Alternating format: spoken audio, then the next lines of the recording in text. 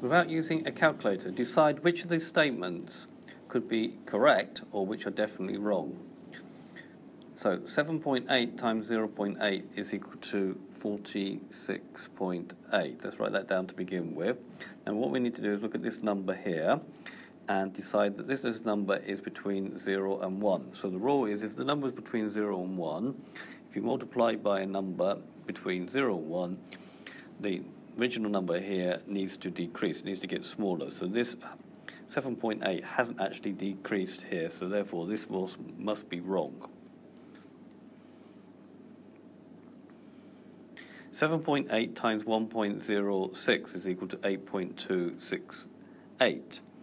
This number is more than 1, and the rule is if you multiply by a number more than 1, greater than 1, 7.8 would need to increase. It does, so this one could be correct.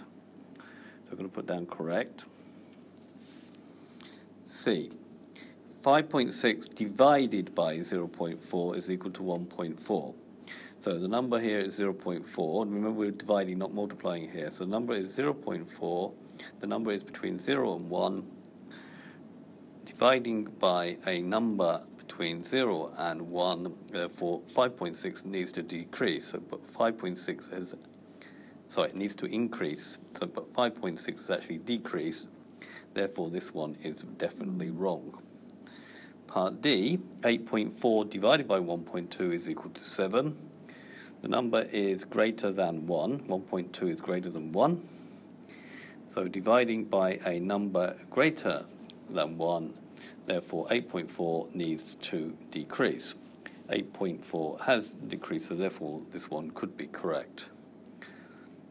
So in summary, A is wrong, B was correct, C was wrong, and D was correct.